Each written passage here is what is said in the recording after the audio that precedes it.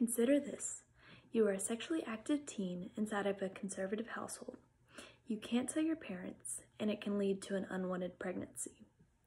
Hello, my name is JC Paulson, and today I will be talking about whether or not teens should be allowed to have access to contraceptives without the consent of parents.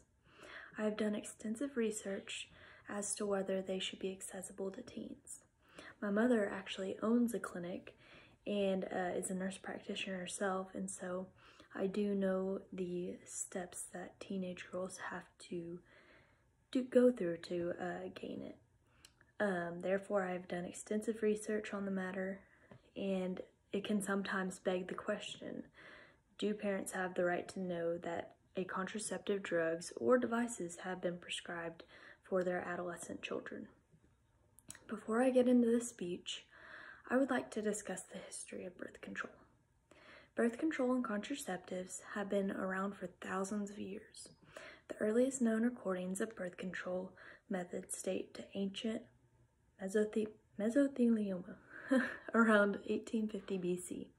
The ancient Egyptians, Greeks, and Romans have all had various forms of birth control. Thankfully, today's modern women have a chance to take advantage of a safer, more reliable contraceptive. While this is great, the argument of whether teens should be allowed to access contraceptives without parents' knowledge can affect millions of people. Many people like to make the argument that by allowing teens to have access to birth control, it encourages them to be sexually active. The Department of Health and Human Services has proposed a regulation that would require that parents be notified when minors treated in federally financed facilities receive prescription contraceptives. It has generated angry debate over such fundamental and sensitive questions concerning the rights of parents and those children and the role of government out to play in the way families deal with the sexuality of their children. Many people don't like that the government is so involved in their lives and knowing what's happening. With access to contraception currently such a political hot topic, it's important to be aware of the facts, which can influence the degree to which we afford teens the privacy they are legally entitled to. According to the Center of Reproductive Research, research shows that requiring minors to tell a parent before they can access contraception delays or prevents them from seeking reproductive health services, but it does not reduce their sexual activity when teenagers do not seek reproductive services. They forego not only contraceptive services, but they are also denying testing and treatment for sexually transmitted diseases. Routine gynecology exams and other vital health care services are taken out of the question. Consequently, the nation's medical and public health organizations consistently oppose forced parental involvement in minors' efforts to seek contraception.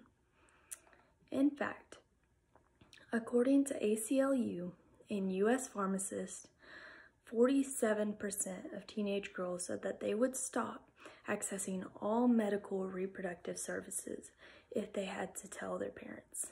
This can lead to unwanted pregnancies and STDs. These unwanted pregnancies can also result in more abortions nationwide. Another 12% said that they would delay treatment if they got HIV or any other STD. Therefore, altogether, 59% of sexually active teens said that they would stop or delay critical health care services, yet 99% of those teens said that they would not stop having sex. According to Guttmacher Institute, 33 states allow for minors to attain birth control without the consent of parents. But what about the other 17 states? Every year, 3 million U.S. teens contract a sexually transmitted disease. They are left untreated and undetected and can have lifelong consequences. Close to 900,000 teens get pregnant every year as well. 4 out of those 10 girls are under the age of 20. Another issue that people like to point out is that putting teens on birth control can come with many side effects such as headaches, rise in blood pressure, nausea, and bloating. But according to the Food and Drug Administration, the FDA, the effects of continuously raised estrogen levels in the female body due to taking birth control may include the risk of breast cancer, blood clotting, migraines, liver problems, etc.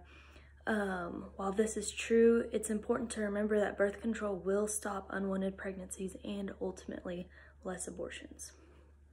On the topic of abortion, abortion is a hot topic in the United States today, and most people would agree that by stopping it at the source, it would help everyone involved in the situation. The mother and father wouldn't have to go through the stress of worrying about becoming a parent at such a young age.